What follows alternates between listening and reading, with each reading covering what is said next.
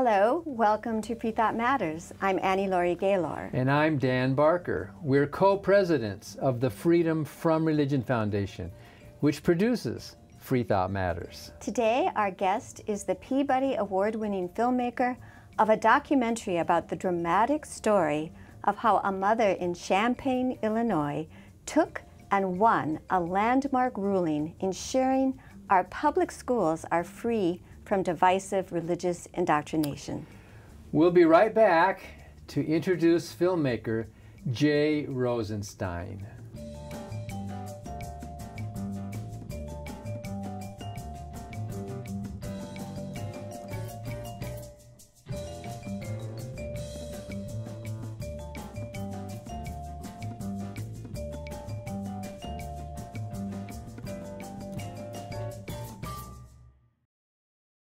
The Freedom from Religion Foundation, which produces Freethought Matters, is the nation's largest association of free thinkers. That's atheists, agnostics, and other non-believers. We invite you to join us in our vital work to keep our secular government free from religious influence.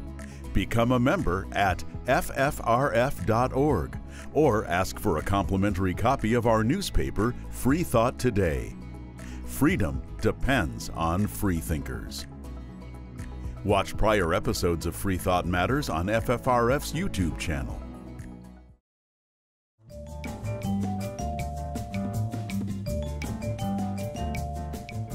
I'm Dan Barker. I'm Laurie Gaylor.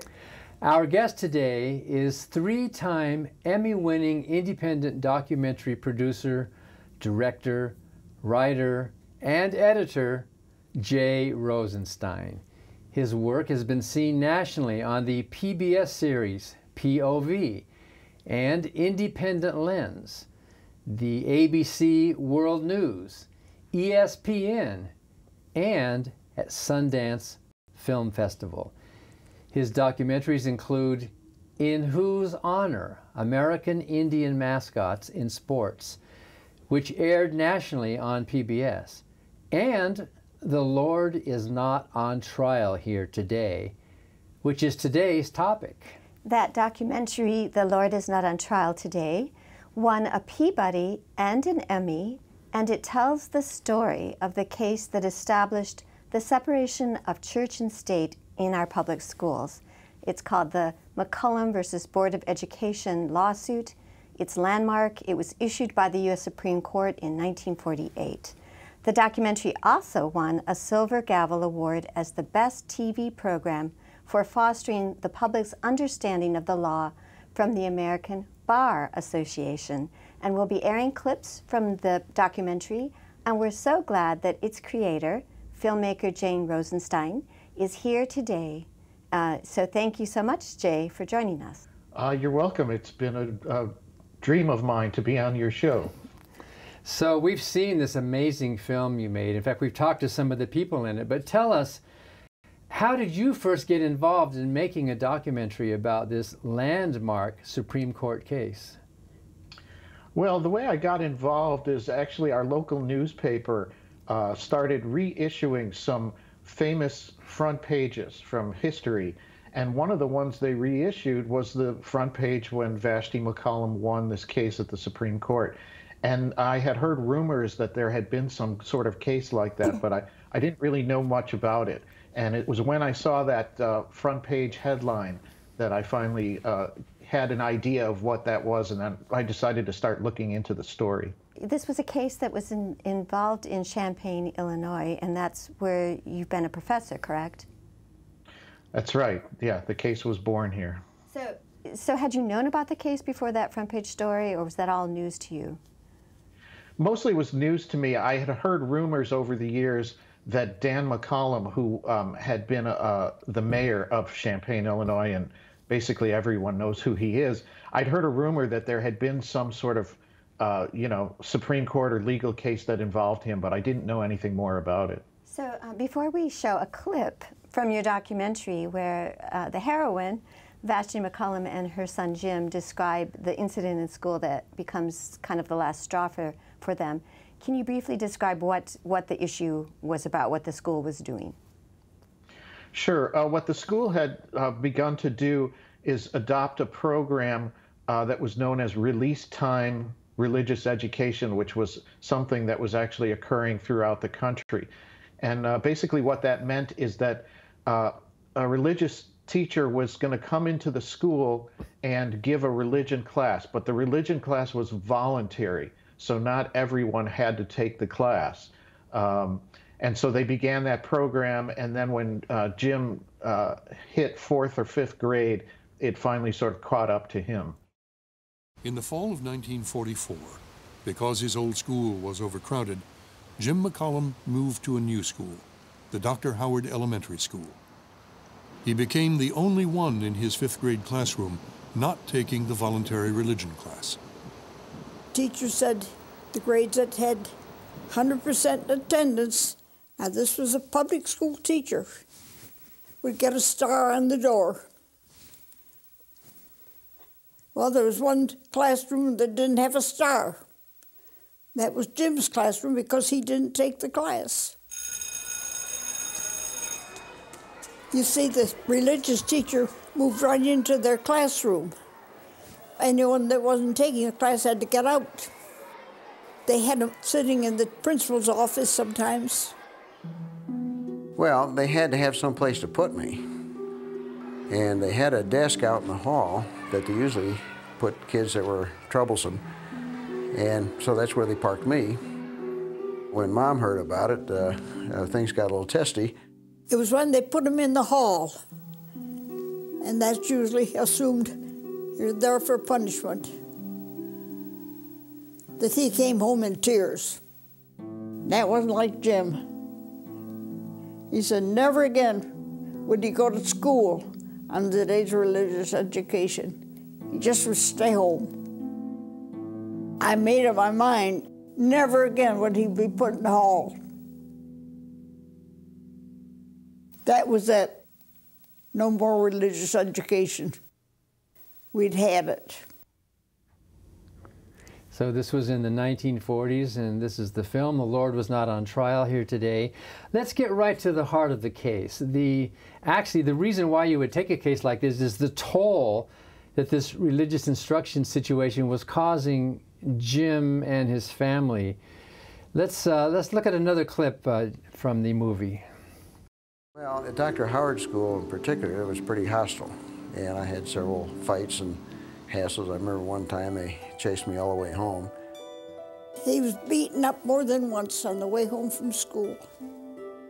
He liked to go to Y after school and do some swimming. They took his shoes away from him. He walked home in the snow without his shoes. One classmate remembers things being even worse. I watched my classmate James McCollum being victimized repeatedly, remembers William Sholem in a letter sent years later to his brother. I saw him verbally abused and badly beaten in a school environment where bullying was otherwise absent. I cannot remember the exact epithets used against James, but memory of the place, the hate in my classmates' eyes and actions, and the tears are etched in my memory as if I was there today. Mrs. McCollum knew she had to do something to protect her oldest son. In the spring of 1945, she reached a decision that would forever change the lives of her and her family. She would sue the Champaign, Illinois Board of Education to try to put a stop to the religion classes. But she insisted that she, not Pappy, would file the lawsuit. I think Pappy felt the responsibility of a married man with 3 kids. He liked his job here, and he knew that there'd be repercussions. Pap never once said, don't do it. Never once. If Pap had said I shouldn't do it, I don't suppose I would have listened.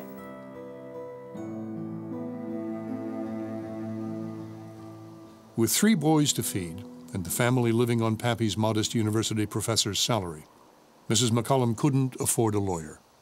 But she heard about a group of Chicago businessmen called the Chicago Action Council, who were concerned about religion being taught in the public schools.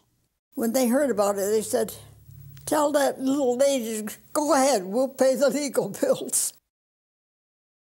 On Monday, June 11th, 1945, with her newly hired Chicago lawyer Landon Chapman at her side, Vashti McCollum filed her lawsuit to stop the teaching of religion in the Champaign public schools.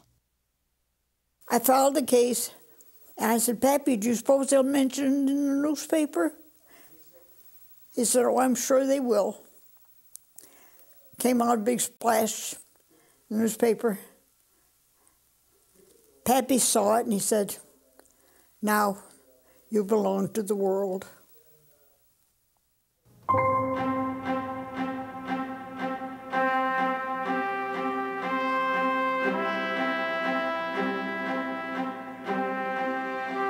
The backlash was immediate.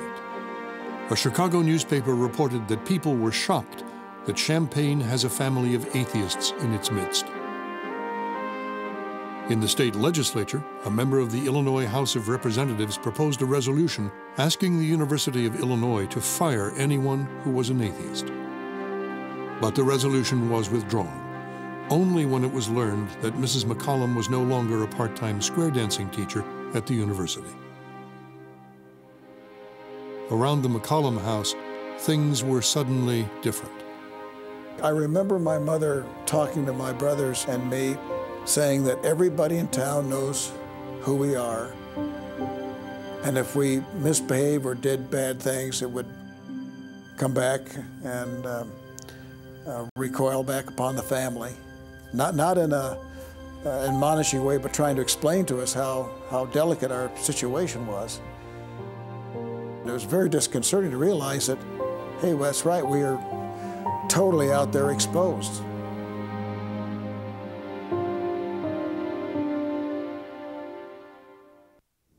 We are watching that fabulous Emmy and a Peabody award-winning documentary, "The Lord Is Not on Trial Here Today," that was directed, produced, created by our guest, Jay Rosenstein. And we have to go to a break in a minute, but a quick question to you, Jay.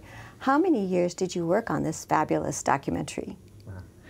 Well, I worked on it for about 4 years, but not full-time. So I had a full-time job at the same time, so I worked in sort of fits and starts.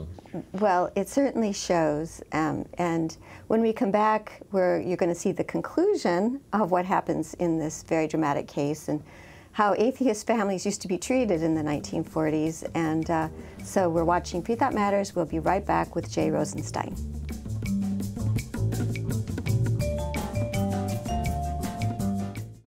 Hi, I'm Ron Reagan, an unabashed atheist, and I'm alarmed, as you may be, by the intrusions of religion into our secular government.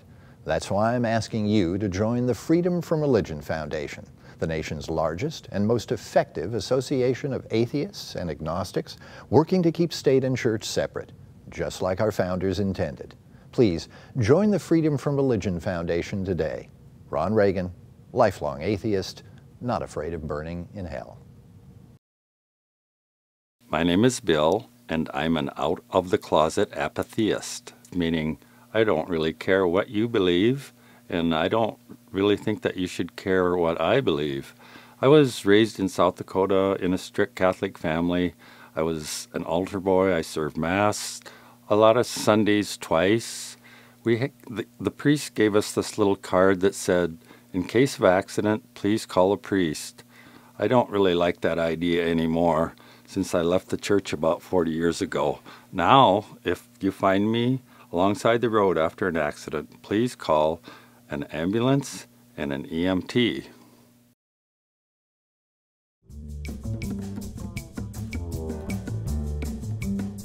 And welcome back to Freethought Matters. We're talking with Jay Rosenstein about his powerful Peabody Award-winning documentary about a landmark Supreme Court case against religious instruction in the public schools. So thanks again, Jay, for being with us. My pleasure. So it must have been difficult after all these decades to find people to interview. Was that a hard thing to do, to put this documentary together? Yeah, actually, that was probably one of the biggest challenges of all. As it turns out, of all the people who were principal in this case and who were adults at the time, Vashti was the only one who was still alive at the time that I made the film. So the other people who appear are people who were actually children at the time that the case took place. Yeah, and you have to show the opposition through photographs and clips, but it was so wonderful that Vashti was still alive for you to meet and to film. Yeah, it was lucky, and in fact, the way I found out that she was still alive was when I first heard about the story, I picked up the phone book. We're all old enough to remember when there was such a thing as a phone book. And her name was in the phone book, and I just dialed the number, and she answered the phone, and that's how I knew she was still alive. We want to show the environment of religion in America in the 1940s. You have a little clip about the cultural viewpoints then.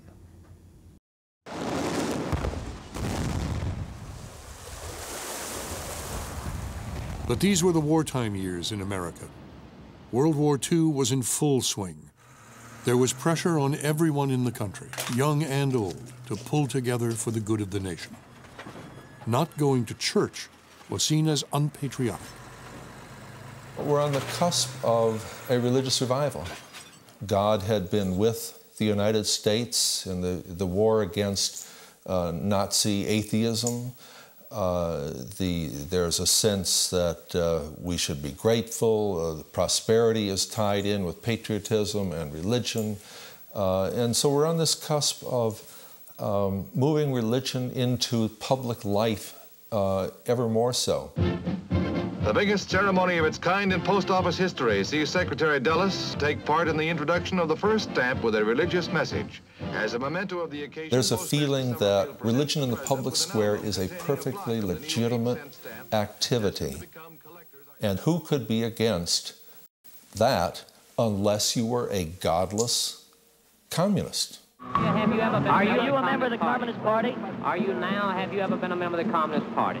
I have not refused to answer the question. I told you before I will answer this question now, fully. Lieberman, your purpose is to use this to disrupt the motion picture industry, to invade the right not only... Nobody else was going to admit that they didn't go to church or were not religious. Question is, have you ever been a member of the Communist Party? It was a time of conformity. It had been a time of conformity and solidarity all through the war, and after the war it was a time when people were very concerned about anything that seemed radical or different. I think most people thought atheists were un-American, unpatriotic, immoral, since in the America of that day, morality stemmed from one source, and that was a belief in God and religious commitment. So this is the film, The Lord Was Not on Trial, here today by producer Jay Rosenstein. And in that clip we just saw, we saw one of the boys, Dan McCollum, growing up, that you got to interview, Jay. So there were trials. Tell us, what does the name of the documentary mean, The Lord Is Not on Trial Here Today? Well, it comes from a story that came from the trial, and Dan told me the story, and it's in the film. But apparently, the first day of the trial, a man sort of rushed in from the audience and ran up to the opposing counsel and said, "I'm here to testify for the Lord." And the lawyer said in response, "Well, the Lord is not on trial here today." So briefly, Vashti McCollum lost at the local and appeals level, but she kept appealing all the way to the U.S. Supreme Court, and you have a clip about that. An attorney over in Peoria, he called, asked me if I was going to the Supreme Court here in Washington. I said, "Oh, well, I can't afford it." He said, "Yes, you can." He said, "You're going to go first class on the Capital Limited." He paid my expenses.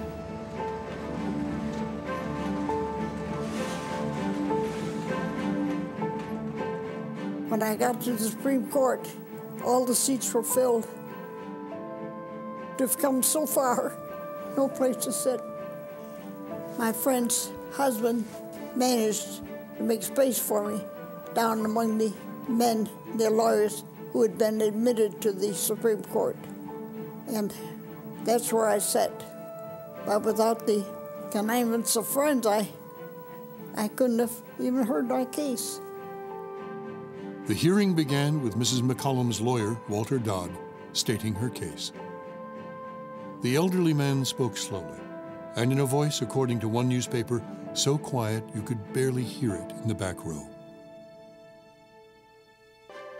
Dodd was immediately hit with questions from the justices, according to a press report, in far greater numbers than are usually raised by the tribunal.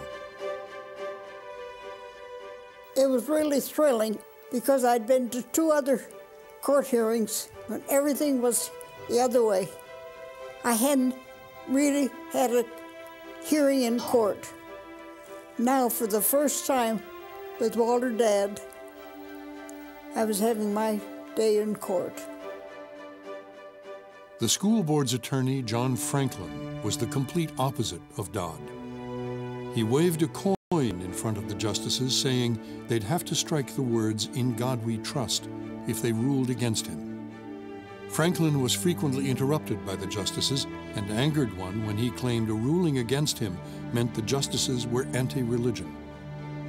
Veteran court observers were amazed at the way Franklin talked back to the justices.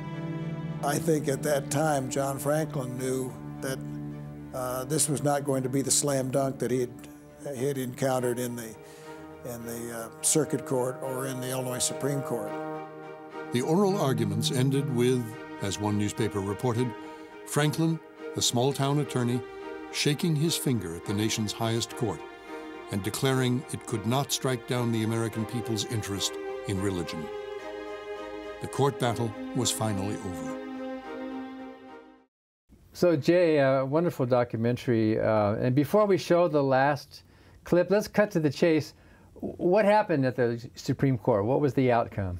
Oh, you want me to give away the ending? I guess so. Yeah. Well, ultimately, she won after, again, losing at the circuit court level and at the state Supreme Court level. She actually won a resounding victory in the U.S. Supreme Court. So you captured how Vashti and her son Jim, the principal kid involved, learned Vashti had won in this clip. As you know, the Supreme Court usually hands down rulings on a Monday.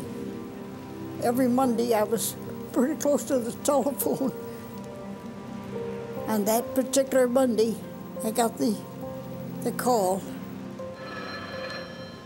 It was cloudy and cold on March 8, 1948, when the call finally came. For Vashti McCollum, 3 years of what she described as headlines, headaches, and hatred were about to reach their conclusion, one way or another. We had one of these phones, I've never seen one quite like it, that actually hung to the wall. My, how she hated that phone. But phone rang and she picked it up and the reporter said she'd won and asked for a comment. And then there were some very nice pictures of her posing next to the phone. It was a resounding 8-1 decision. The religion classes had been ruled unconstitutional. It was the first ever violation of the Establishment Clause and the first time in American history that the Supreme Court prohibited a religious activity in a public school. It was the beginning of the separation of church and state in public schools. The Supreme Court rules 8-1. Now, you're lucky if it was 5-4, but 8-1. That's striking. I called my parents home. Mother answered the phone. My son Jim was there. She told him. He threw up his hands. He said, "I knew Mom was right." Pappy was sick in bed that day. I opened the door. He said he knew as soon as I opened that door that I won. I have seen your documentary many times, Jay, but I still have a huge smile on my face every time you come to this, practically teary-eyed. This was truly a dramatic, she'd lost at every level, and then for justice to prevail, for this family to prevail after all they've gone through is so thrilling. And now this case is kind of jeopardized. But when you wrote, we only have about 2 minutes left. Any surprises for you as you worked on this film? Several, and a couple of them were contained in that clip, or a couple of the clips we've shown. One in particular was, which we saw in the clip before this last one, which, it never occurred to me that you wouldn't go, or you wouldn't have the opportunity to go hear the oral arguments for your own case. It never occurred to me that Vashti actually didn't have enough money to be able to just go to Washington and hear her case. So I really love that whole story about how someone else who she didn't know bought her ticket, and then the story about how she couldn't find a seat. These are the interesting personal details, but things that you take for granted. Well, of course she would go, and of course there'd be a seat for her, but that wasn't the case. We had a case before the Supreme Court. We just filed in line with everybody else. I'm not sure we would have been guaranteed. So that, the films don't show it that way. So it's such a satisfying endeavor for you. You must be very proud. I am, and like you, I always get a big smile on my face when I hear them talk about the final result. In particular, I really love that story that Dan tells about the phone. And every time I hear him say, "My, how she hated that phone," it always makes me laugh. So how can people see the whole film? Is it available somewhere? It is now going to be available through the Freedom for Religion Foundation. From FFRF on our shop. And you also have something up on your website. In half a minute left, working on anything new, Jay? Well, what I'm working on now is that I just retired from the University of Illinois, so I'm working on the transition into the next phase of my life. Well, thank you so much, Jay Rosenstein, for documenting this vital legal history, and not only that, how you bring it to life, how important it is for the public to see this. Thank you for joining us today. Thank you again. Good to see you. And thank you for watching Freethought Matters. Because free thought matters.